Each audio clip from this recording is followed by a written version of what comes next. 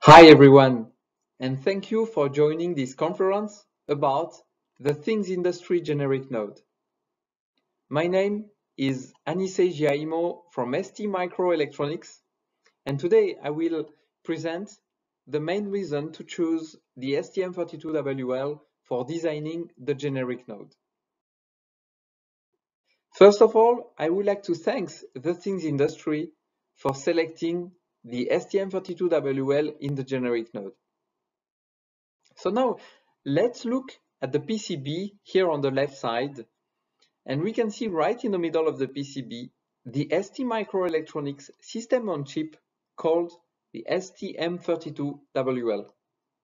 And now if we look even closer and we open the package to look what is inside, we will see one silicon die that integrates one low power microcontroller plus one long range radio supporting multiple modulation, including LoRa. And this is actually the world's first LoRa-enabled SoC. So now let's go through the 5 main reasons to use the STM32WL for designing the generic node. And let's start with the first one, massive integration. So as we have seen before, the STM32WL integrates one MCU plus one RF transceiver in a single chipset. But what is exactly inside? So an easy way to check that is to look at the part number. So in our case here, if we look at the part number, this is the STM32WL 55CCU6. So to know more about it, we can go on st.com, for instance, and then we can search for the part number STM32WL 55CCU6, and we will be at a web page of the product describing and giving an overview of the product. So here we will have the description. Then if we continue, we have the block diagram of the product. Then we'll have also access to samples availability and a way to order samples, the documentation as well, CAD resources, tools and software, and quality and reliability. All this material will be available in this web page. And we'll be also able to download the datasheet. So if we download the datasheet, then we will have much more information and more detail on the part number. And if we go to the section 7, the ordering information, we can understand in detail the meaning of each digit of the part number. For instance, here, the STM32 is the device family.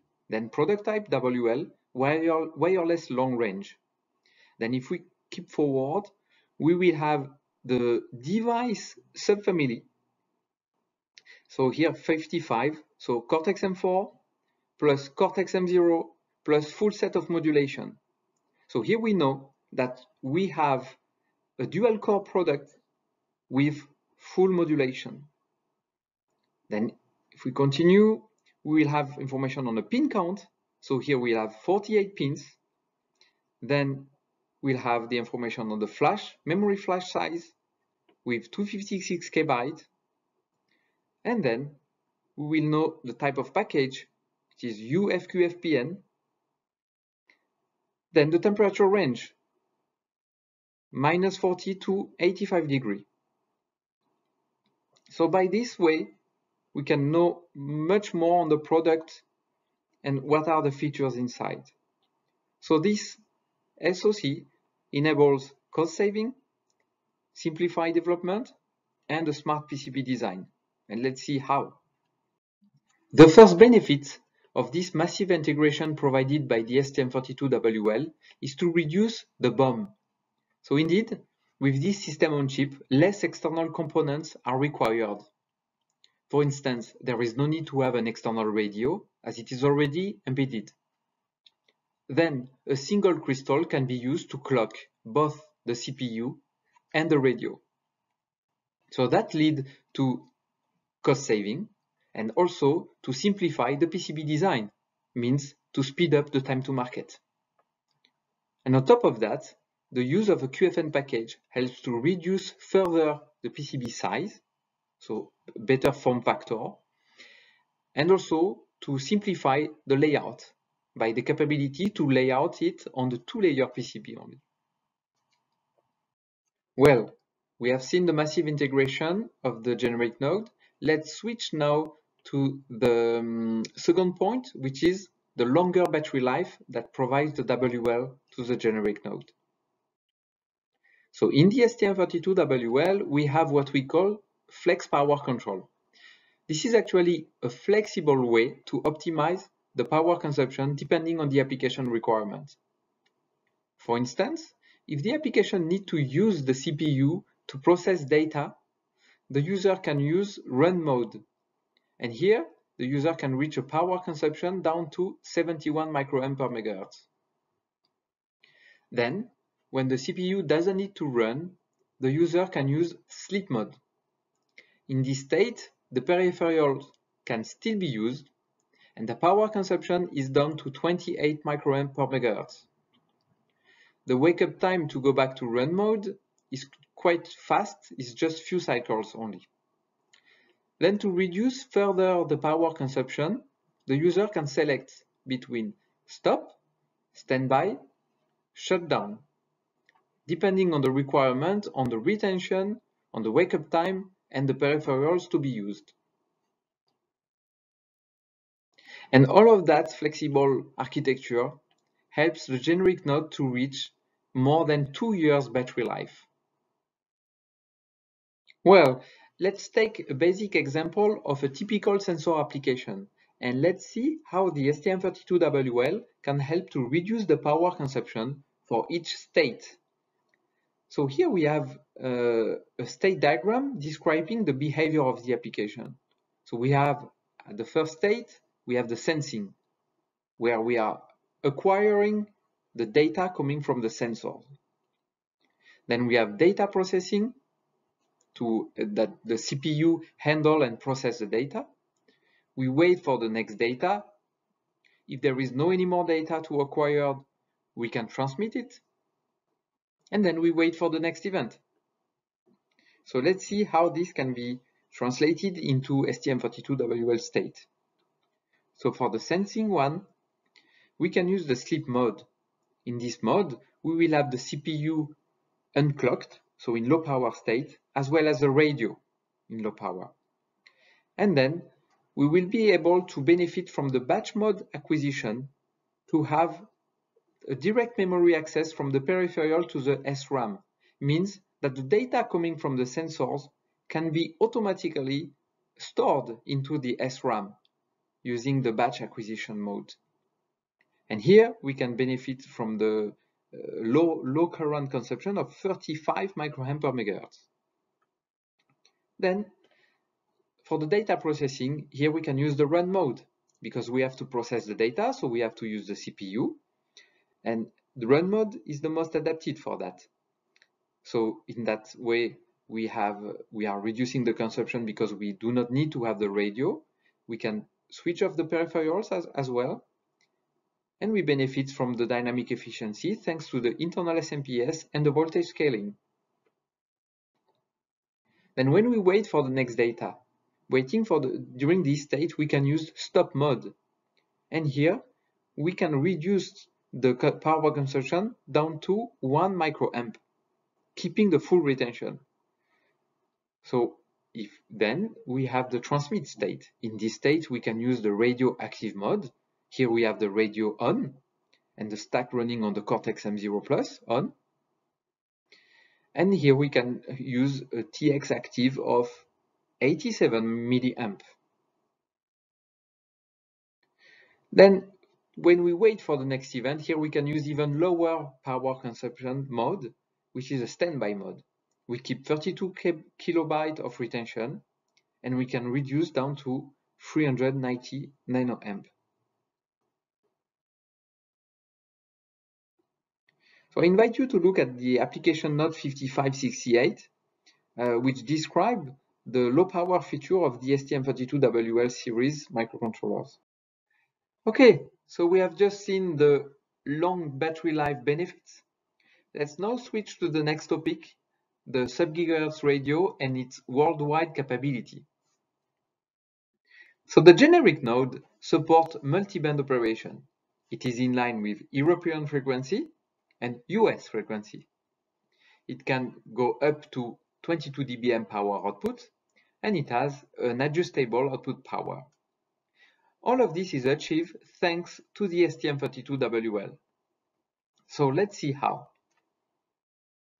The radio in the STM32WL provides a linear frequency from 150 MHz to 960 MHz. So that gives a full flexibility to reach each country's regulation requirement. Then multimodulation. The radio supports LoRa modulation, but not only. It can also support FSK, MSK, and BPSK. So here, with one single radio, it supports all the use cases. Then dual output power. So here, the radio can support low power output. So here, this is an output optimized for low power consumption. And there is a high power output, can reach up to 22 dBm.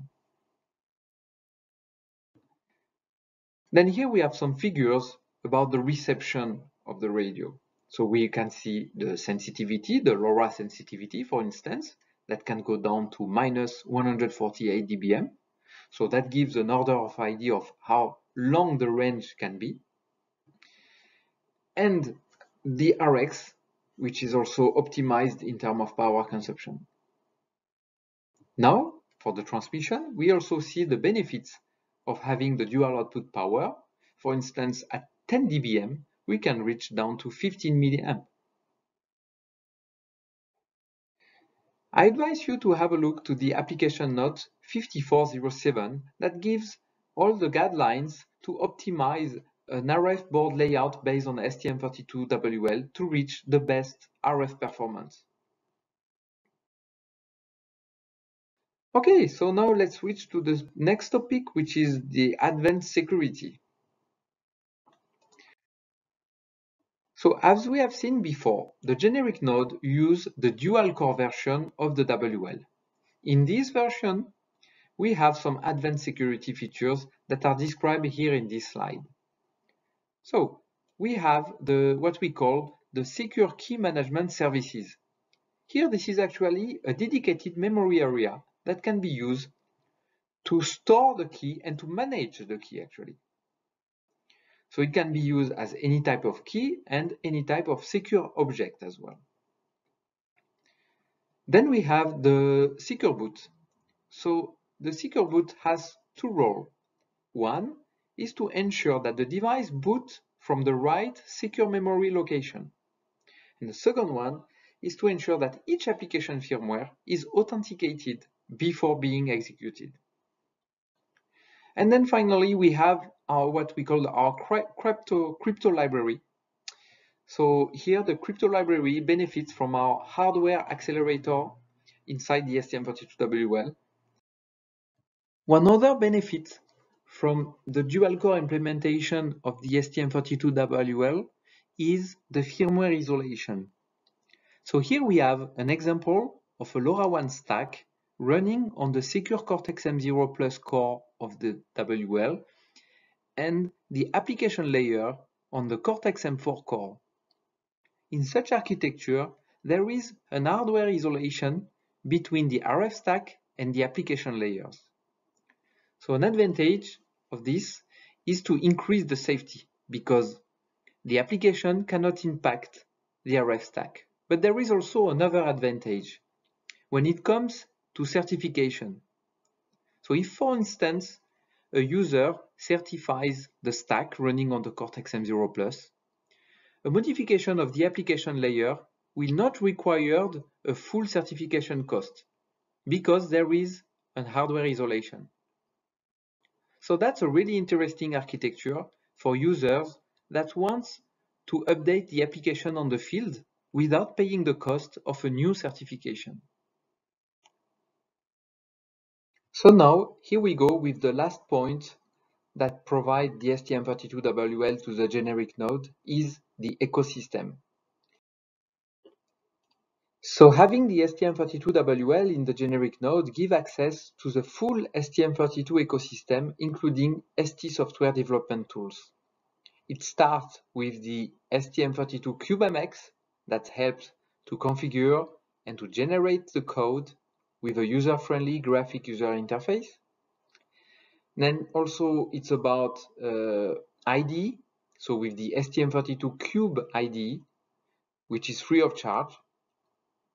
And then when it comes to programming and monitoring, there is the STM32Cube programmer that provides an easy way to flash firmware in the device.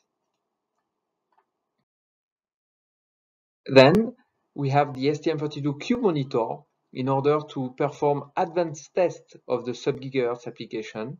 So for instance, it can perform multi-modulation commands, sub-gigahertz RF tests, it can send protocol commands, and perform LoRaWAN tests as well. And then in our software ecosystem, of course, there is the LoRaWAN stack available free of charge in our firmware package, STM32CubeWL, that is available online.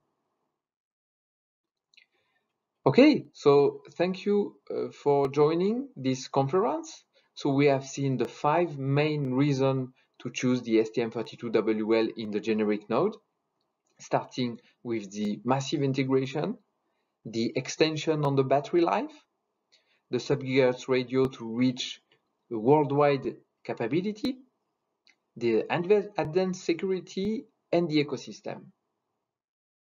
So now, what next? So I invite you to join the workshop of Alec Bath that will show how to port the STM32CubeWL firmware library to the generic node Sensor Edition hardware. Thank you.